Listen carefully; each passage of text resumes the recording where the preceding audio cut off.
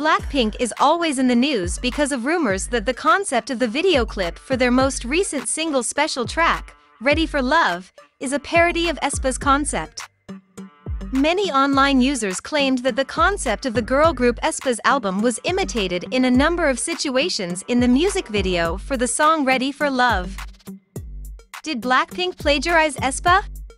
Was the title of a post some online community forum users made after discussing it there.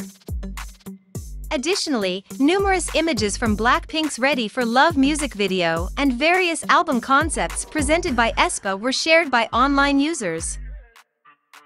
There are in fact a number of styles and components that, when put side by side, appear to be comparable.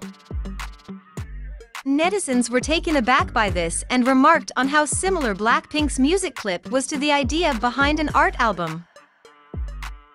Isn't this just basically copying Aespa? The netizen wrote.